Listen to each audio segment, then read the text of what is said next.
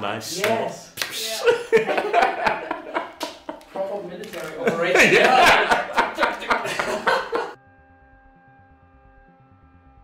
Hello, my name's Io and I'm a pervert.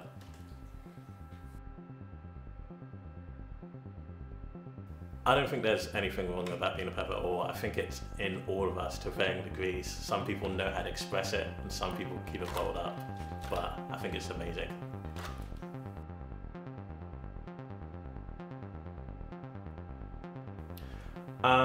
I think if you're attending the first party for the first time, just do your research. I think that's so important. Find out what it is, what the dress code is, and find out the rules of actually being there, you know, what you can touch, who you can speak to about consent, and just bring yourself, you know, just bring your personality to the place and everyone will be happy. It takes a while. It takes a while to find out. I mean, for me, it's changing, it's quite fluid. You know, you could be into spit play one week and then you could be into piss play the next. You know, it differs. But the best way is just to carry on exploring, carry on researching, carry on playing with people, and then, you know, you just carry on building this spider web of like all your kinks, and it's amazing.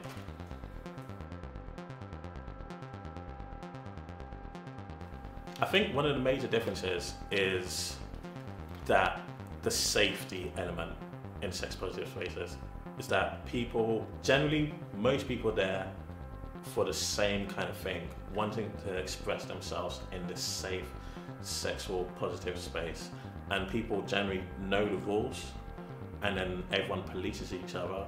So then things like sexual harassment are just very rare occurrences, unlike when you go to just general other random clubs where they might preach about it, but you know, there's dickheads, there's just awful people there just trying to prey on people. But in these safer spaces, you know, if I see anyone just overstepping the mark, then I'm turning them off and I can go and speak to dungeon monitors and get them chucked out. So it definitely feels a lot safer.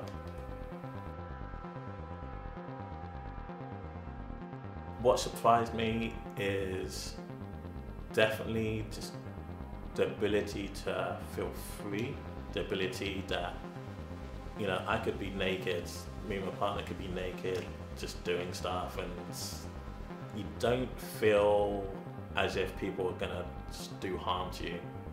You know, you definitely feel there's a certain level of organisation and safety in there where you are able to explore, and that just feels magical. I mean, one of the best things was when I was first in the space, I felt like home.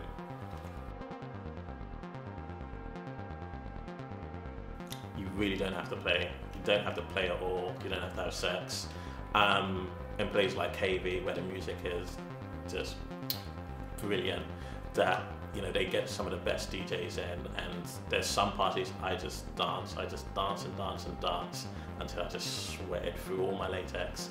But then even if you do go into the play spaces, you don't have to play it. You don't actually have to have sex. You can participate in other things like impact stuff, or, you know, you could participate in pet play. You don't actually have to have any sexual experiences there. You really don't. I mean, obviously I have the privilege of being male and such, but, you know, I don't, you know, you don't really see that many people actually that look like me in these spaces, but you really don't. I mean, if you're plus size, if you're black, Asian, trans, queer, like, these places is for everyone. It's for everyone to explore, and that's the main thing. Like, yes, you could be that, you know, person with tattoos and stuff, but, you know, just bring your body and you'll be accepted.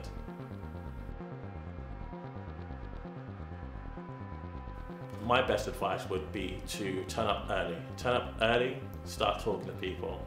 Just talking to people about the weather, and then you can start talking about what you're into, what kind of like kinks you're looking to explore. And if, you know, you can find definitely people who want to play with you. If not that, you get the best trained dungeon monitors and staff at KV, so you can speak to them, and then they can also help facilitate what kind of play you want to engage with. So definitely get there, and communication and just talking about consent. Those are the easiest things to do.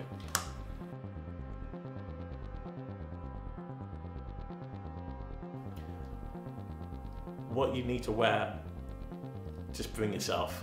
But for me, in my first ever party that I went to, I just got some cheap PVC shorts and a harness, and I felt like I was underdressed. I didn't feel, before going, I felt like I wouldn't fit in, but I turned up, and you realize people in just varying degrees. Some people are really dressed up to the nines in all different kind of costumes. Some people are naked.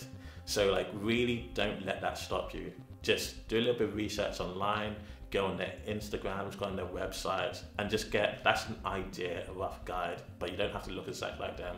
Just dress, just be comfortable in what you're wearing.